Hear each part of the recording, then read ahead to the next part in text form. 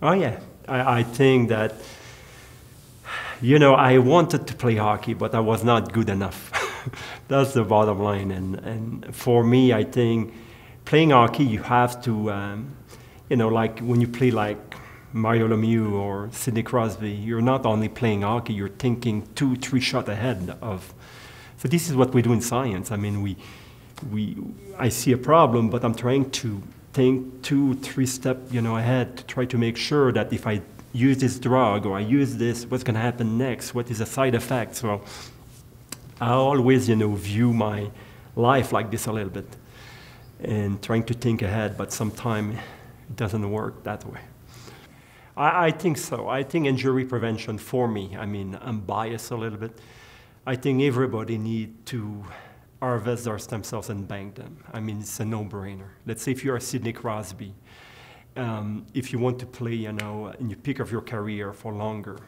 So if you bank your stem cells, when you're young, then maybe that'll give you a hedge to do that. And like I said today, I mean, you can use those stem cells to help the healing process. You get an injury, an ACL injuries, you can use them. They're not going to, just the stem cells not going to repair the ACL. You need an orthopedic surgeon to do the surgery, but they take a year to come back to the game.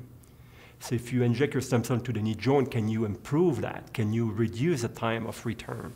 And I think that's really, where I think for me, injury prevention will really help. Another thing I talk about today is the fact that, so sometime when we do a surgery, one thing that we have done here in Vail with Mark Philippon is really to start to use a drug to prevent fibrosis.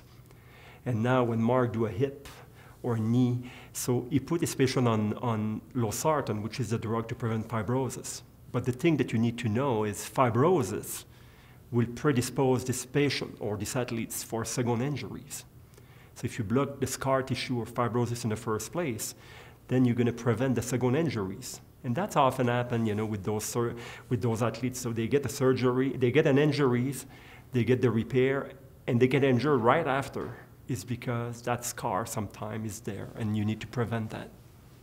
I think things are changing. I mean, now more than ever, I mean, people are thinking. The common sense also, what we heard a talk here today, I mean, the common sense to try to prevent an injuries is very important. We need to educate those kids, especially those young kids that goes to those athletes, and they goes to the Olympics, and you need to give them common sense tips to prevent injuries. But when they do have injuries, now with all this new technology that we're having in our hand, I really believe that, the way I see this is, at birth, I think that, we should have all our stem cell bank. I mean, for the next generation of athletes, not for the one that are here now, but for the next generation. Think about it, if we all have our stem cell bank, then that's gonna help them to heal faster.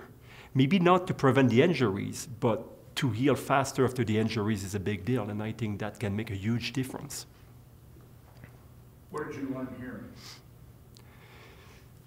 I learned that, it is, injury prevention is going to be a big field because we always try to repair the injuries. As scientists, we think about what can I do to accelerate the healing process. But now, by being here in this room, now I start to think about what can I do to prevent the injuries in the first place. And a lot of things can be done that way. I mean, a lot of patients, what we're doing, is the drug that we're using to prevent fibrosis, for example. Maybe this is a drug down the road that we can use also, maybe to prevent the first injury to occur, because again, those drugs, will prevent fibrosis in the first place. But yes, I think as scientists, we always think about if something breaks, how can I repair it? How can I? But now here, they push you to think about, okay, so how about if we prevent this injury to occur in the first place? What can you do with all your molecular tools that you're having or all your cell therapies? Can you do something? And having a meeting like this push us to think a little bit further. And, and again, I think that at the end of the day, that can really help to prevent injuries in the first place. for SPRI being affiliated with USOC and IOC it's a pretty big deal because they don't have a lot of people that, can treat those patients. So having this affiliation, it's great. But also having the advantage to see those athletes. Again, I used to say to people, I can develop an approach to improve tissue repair, but if I use this on someone, that very few people know, then maybe it's going to have an impact. But if I develop something and I treat the best of the best with it, then I think that, really, the dissemination of this information will be multiplied by 20 and 30, So I really believe that working with those athletes, it's very important for us. And for me, I really believe in biomarkers. I believe that, like I said in my talk today, prostate cancer is not a cancer that kills people nowadays. It's not because it's not a bad cancer. It is because we have a biomarker called PSA, prostate serum albumin, that we can detect in your blood, and we can detect before the cancer developed. If we develop those biomarkers for those athletes, I'm very interested to know why super athletes and very good athletes, what's the difference between the two? So now we can look at blood draw from those people and look at proteins and try to compare that. But also we can use those biomarkers for concussion. We can use those biomarkers for so many things. Because right now, if you have a concussion and you're being treated, the bottom line is very often, we don't know if you're ready to go back to play. We trust you because we don't have a real tools to determine, if you're ready or not. If you have a bone fractures, I look at an X-ray and I say, hey, the bone is healed here. With concussion, you cannot say that. It's too abstract for that. So this is when the biomarkers that I'm very interested by, because those biomarkers, we hope one day will be able to say, this person has a concussion and those proteins are high in his blood.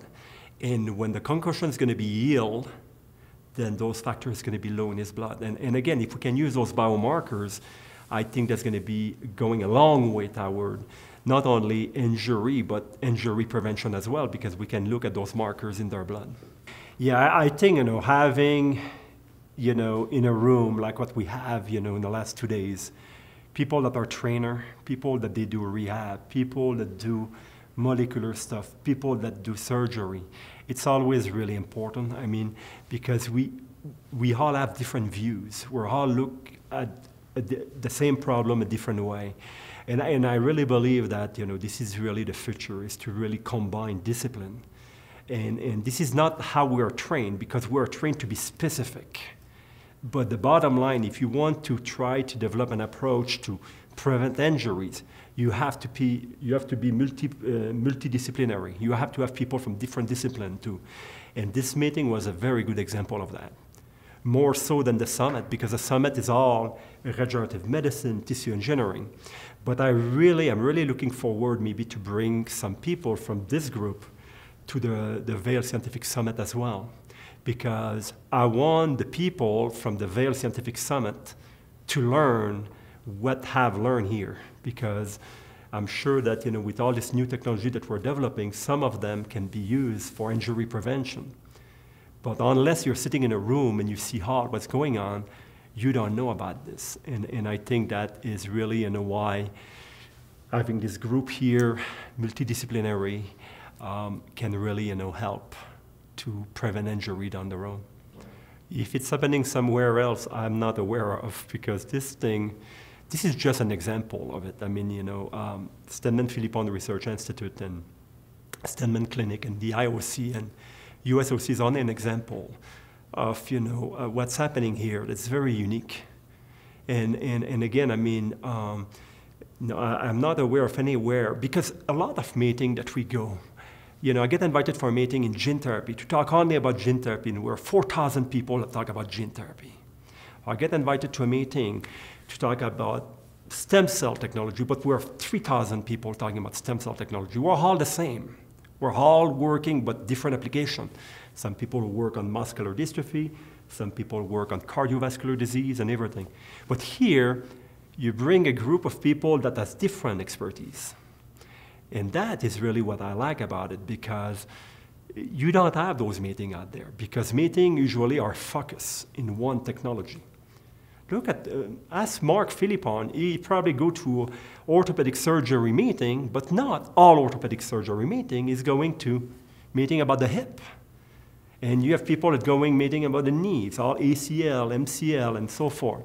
We're so specialized, but here is kind of, we bring everybody with a discipline that will be important to improve tissue repair or to prevent injuries. And, you know, I mean, that's really what makes this place unique.